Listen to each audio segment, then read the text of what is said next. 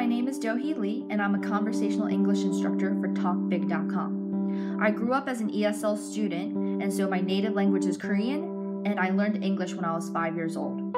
So obviously I come from two different language spectrums, so it was very challenging. If you ever talk to me about the frustrations or the hurdles of having to acquire English, I completely relate and I know how to jump through those hurdles since I did it myself. Right now I'm trying to acquire a third language in Spanish, and so I definitely understand what it's like to reprogram your mind to thinking about a different type of language.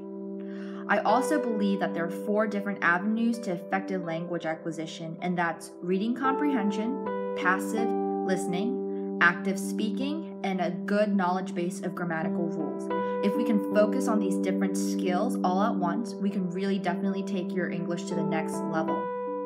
Now, I know that some people have some interests in business or cooking or different topics out there, and I would love to incorporate that into the lessons. I'm very much based on research, so I love to look up research in order to help you acquire your language best.